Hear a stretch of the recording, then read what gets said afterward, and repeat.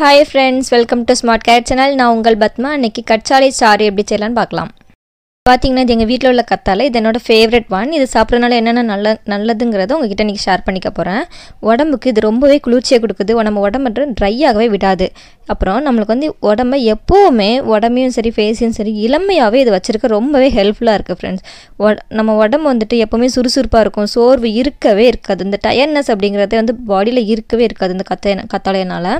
பெண்கள் வந்துட்டு மாதவிடாய் காலத்துல வரும் வயிற்று வலியை வந்துட்டு சுத்தமாவே இது குறைக்குது. அப்புறம் கர்ப்பப்பையில உள்ள நீர் கட்டி குழந்தை இல்ல அப்படிங்கிற பிரச்சனை சுத்தமா இருக்கவே இருக்காது. கண்டிப்பா ட்ரை பண்ணி பாருங்க. ட்ரை பண்ணி பார்த்துட்டு எனக்கு நீங்க சொல்றீங்க.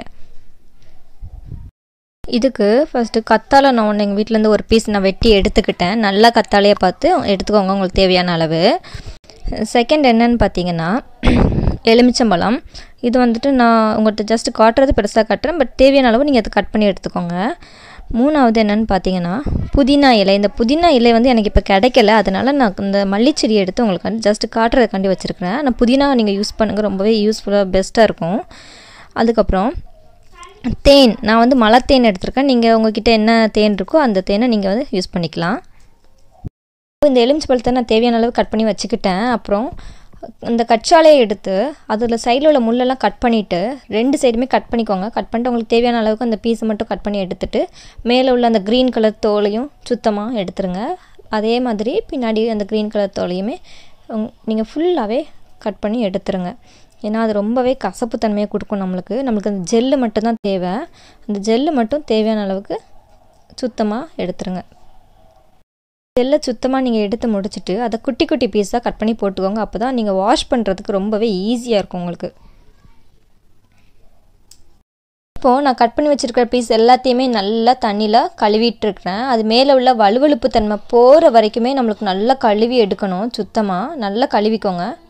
இப்போது இதை மிக்சியில் போட்டு நல்லா அரைச்சிக்கோங்க. உங்களுக்கு தேவையான அளவு தண்ணி ஊற்றி அதை நல்லா அரைங்க. நான் வந்து எனக்கு ஒரு கிளாஸ் மட்டும் தேவை. இப்போ அதனால தான் நான் ஒரு கிளாஸ் தேவையான அளவுக்கு நான் தண்ணி ஊற்றி நான் அரைச்சி இதை எடுத்துக்கிறேன்.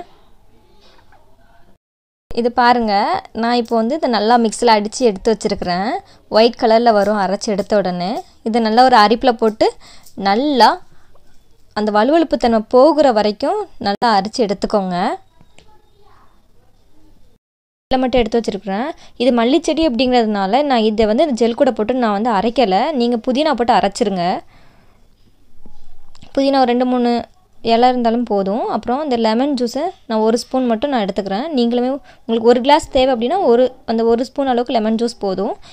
ஒரு ஸ்பூன் அளவுக்கு ஹனி இதை போட்டு நல்லா மிக்ஸ் பண்ணிடுங்க. அந்த ப்ரௌன் கலரில் வரணும் நம்மளுக்கு. அந்த அளவுக்கு எதுவுமே இல்லாமல் நல்லா மிக்ஸ் பண்ணி எடுத்துக்கோங்க.